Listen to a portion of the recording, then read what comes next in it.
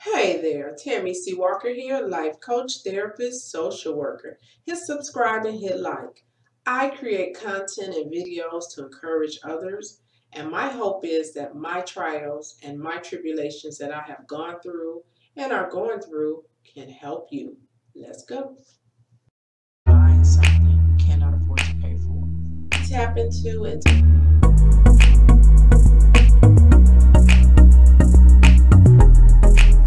Hey there, Tammy C. Walker, life coach, therapist.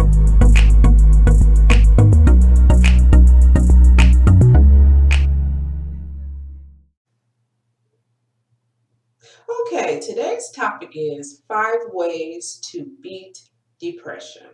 Now, this video, I have to put this disclaimer out. I'm not talking about people that battle with severe disorders such as bipolar, schizophrenia, severe where they need, outpatient hospitalization or inpatient and heavy medication. Some of these tools will help them too, but more or less, I'm referring to situational depression. For an example, you've gone through a nasty divorce, it's got you really down, you just lost your job, your house, you foreclosed on your home, maybe your teen son or daughter is giving you trouble, a grandchild is giving you trouble, you've lost your spouse, you've broken up with your girlfriend, your boyfriend. Um, all these things that could cause us severe stress, illness, like me when I went through cancer, or maybe a different illness, a bad car accident, a bad accident that's caused you to have back injuries, or, it's a lot of things that can get us really down when we get thrown off our square, and it affects our psyche. When you're used to providing for your family, you're used to being in good health, taking a walk, and your health is compromised in any way, that messes with your mind. It's like when I went through, having cancer, it played on my psyche. I wasn't per se depressed, but it messed with my mind, it had me scared. When I was first diagnosed, my eye twitched for 2 weeks. I was in shock that I was given this diagnosis. Not that I was above it, but I was only 36 years old and I hadn't ever been sick. It just came out of the blue. And that's what shocked me. But here I stand before you, so telling you we can beat this depression, or at least learn how to cope with it. So I'm going to give you 5 tips, and I hope they work. And just do me a favor, give it a try before you say, I tried that, that doesn't work. Try it, and try it consistently, and then you can say without a shadow of a doubt, okay, yeah, that might not work for me. Okay, so tip number 1, the most important, reach out for support. If you're feeling suicidal, I will have a number in the body of this video.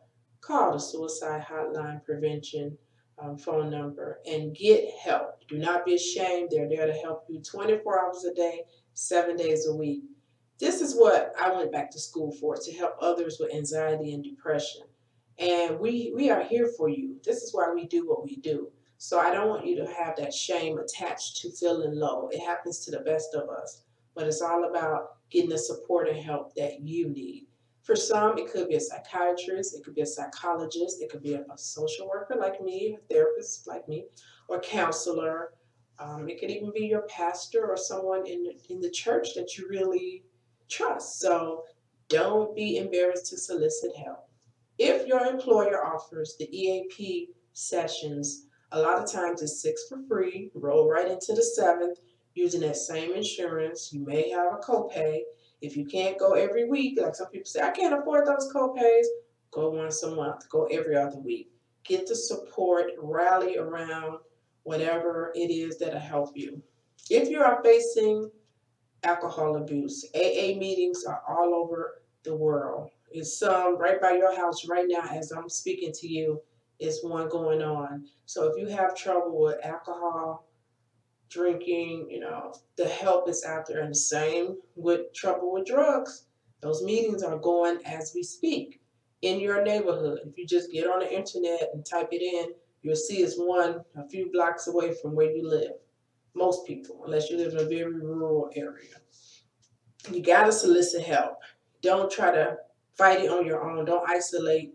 Don't drug yourself up. Don't sex yourself up. Don't go gamble whatever money you do or don't have. Don't do it. Don't do it. Get help, get help, get help. That's number one. Number two, gotta stay busy, stay busy. If you're in a place where going to work, going home, depressed, going to school, depressed at school, depressed at home, you have to fill up your time if you can, if you have the energy. When you come home from work, you come home from school, have a plan. Today, when I get out of work, I'm going to go for a 30-minute walk. Do that. Get your favorite meal. Get a good movie going. Know when you come home, you're going to watch something you enjoy. What about a good book? Something that can keep your mind going. If you have little nieces and nephews, if they're playing softball, go watch them play. Hook up with a friend. I mean, hook up like that, but hook up and spend some time with a friend, coworkers, whatever it is that'll keep you busy. I remember back in like 2002 and 3, I went through my divorce in 99, and I really wasn't dating consistently. So a lot of times I would be alone, and that's when those ruminating thoughts would start. Oh, I hate being alone. I feel down. I feel depressed. I got so sick of that crap. I just grabbed my keys and went to Borders Books. And I started doing that. I would just go to Borders Books, buy me a mocha, cappuccino, whatever, something, and read books for like 2 hours about, study self-help books, motivational books. It really worked. So you'll be surprised at some of the tricks that can be mood boosters. You just got to try. I mean, with every ounce of your being, try. You have to pretend as if your life depends on it, because it does. And if you have the will or the ability to be able to push yourself, just push yourself, do your best. And if you feel those ruminating thoughts coming, that's when you just hit the door, go for a brisk walk. Even if it's kind of chilly, because I live in the Chicagoland area, even if it's cooler, that cold air is going to help you too. And that's another thing about, I'm kind of going back to one of my tips that I haven't given, but it's something about moving and being out in nature, sun, and the wind. It will re-energize you. So don't, miss out on being outside. That's one of the biggest mood boosters, as well as taking a nice shower, something about a hot shower. It will really re-energize you. So that's tip one and tip two. Tip three, I sell doTERRA essential oils. I use the most lavender, which is not my favorite, but lavender works for a lot of people. Peppermint I love. It works better with my body chemical. And I love wild orange. I diffuse with wild orange and lemongrass. But wild orange is a mood booster. So what you would do is take a couple of drops of the oil, and it doesn't matter what oil you use, do not get it in your eyes, it will burn. So please avoid the eyes at all costs. But you take the oil, inhale, you just want to inhale it like 4 times. The wild orange is a mood booster. If you are fighting depression or feeling ran down or just down, take the wild orange, drop each, put it on the bottom of your feet. That will go through your pores really quickly. I dab a drop here, drop there. I hit the back of my ears and even like the back of my neck. These are all good pressure points and mood boosters. Recently, I was with a friend, 2 friends, and we were at dinner, and the one friend just kind of looked real off, like something was going to happen. So the other friend said, "Are you okay?" And she was like, "I'm starting to have a panic attack." And I had some peppermint and oil in my purse. So I said, "Open your hand." I put like 3 drops in there, and I told her to inhale it over and over. And then within 2 minutes, we looked at her and we said, "Well," she said, "I actually feel better." So the peppermint oil really works for anxiety, as well as lavender. Lavender is good if you have trouble getting to sleep, and peppermint oil too. Same thing, the wrist with the lavender, here with the lavender or peppermint oil, or you can mix them together, back of the neck, and you want to inhale. Lavender is real faint to me. That's why it seems like it doesn't work for me. But it does. It really does help a lot of people with anxiety.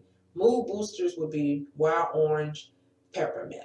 I'm going to put the link in my video. So try the essential oils. I learned about them a few years ago. A therapist I was going to see, she pulled them out. That was years ago. So that tell you how long they've been in use. So that would definitely work for you. So we've gone over the 3 tips. Let's go with tip number 4. You cannot go wrong with meditating. Meditation is a form of mental calmness. Get earbuds when you meditate. And if you only want to do 5 minutes or 10 minutes, YouTube has an abundance of free meditation. But do it with the earbuds so the outside noise won't throw you off. Do a guided one if you're not familiar, and let your mind be free. The beauty in meditation is when you're done, you are going to feel calmer once you keep doing it day after day. Try it. I try to tell some of my clients, they're like, I don't like meditation. It doesn't work. It's something to be said about things when you don't even give it a chance or when you don't try it. You have to try it. Nothing in this life worth having is just going to come and drop in your lap. You got to fight like hell for your peace, your joy, your happiness, your health, your peace of mind, your sanity. You got to fight and try the meditation. Give it a try. And after you tried it 5, 6, 7 times, if you feel like, oh, this isn't for me, then don't do it. But give it a try. Nothing beats a failure but a try. Nothing beats a failure. Last but not least, exercise. Tip number 5. When you get the happy endorphins going, there's no denying it. You're going to feel better. As a runner would tell you, the runner's high. When I play tennis, game over. I feel good for 2 days. That tennis sticks with me for like 2 days. And I'll tell you a story about the tennis. When I had chemo the second time I got sick, I was off work for like 3 months. So I go back to work, and my coworker, he was like, why did you stay all day? Because I did my 8 hours. So when I got out of my chair, it was like I felt like a robot because chemotherapy is poison and it will stiffen those muscles because your veins are being pumped, your bloodstream is being pumped with this toxin and this poison. So I'm walking to my car because we had a garage then at work, and I had to walk like the Tin Man from The Wizard of Oz because I was so stiff. I was like, oh my God, why did I do 8 hours? I probably should have did half a day. So needless to say, my boyfriend and I at the time, I said, let's try to play tennis. He was like, are you sure? I'm like, I want to play tennis. It's going to help. The next day, when I played tennis, I came back in there walking like $1,000,000. That's just how quick that tennis re-energized my body. It got my blood flowing, and I just felt so good. So it shows you the power of exercise. Brisk walk does wonders. The air hitting you in the face, the sun beaming on you, you're going to feel better. Swimming. You cannot go wrong with swimming. Kickboxing. I did that a few months ago. Amazing. Hot yoga will change your life. Give it a try, especially if you're battling with depression. People have told me yoga saved their life and changed their life. So give all of these things a try. Now, at the end, I want to tell you this kind of like just an extra. If you're at work and you hate your job and you're battling with depression, bring in your music with your earbuds if you can listen. If you're in your truck or whatever, bring in positive readings. For me, someone was kind enough to type up some prayers. I've been doing those prayers for the last 2 months, and I feel so good. I really do, because I was having a challenging, rough year. It's been one of them wacky years, wacky, but it's getting better and better. Every month, I feel my strength. I feel like the old me is back, and I'm so grateful. I give credit to God, and I give credit to those prayers. I've been doing those prayers and reading Psalms 91. I know, I get it. Everybody don't believe in God. Everybody don't believe in the Bible. I am never the one to judge anybody. Whatever floats your boat or whatever you do, take it with you to work, because sometimes that's where work is where we really fall off, or you really can get really down because you don't want to be there anyway. So get your positive words and your music, positive YouTube videos going on your lunch break. Go for a walk on your lunch. Go outside and get some fresh air. Don't let that job destroy you. Do not let. And it's the opposite. Sometimes jobs and work is therapeutic, and people that are battling with depression or different things, they bury themselves in work. So it can go either way. Anyhow, thank you for watching. Please take care of yourself and use the numbers in that video and the information to uplift your mood.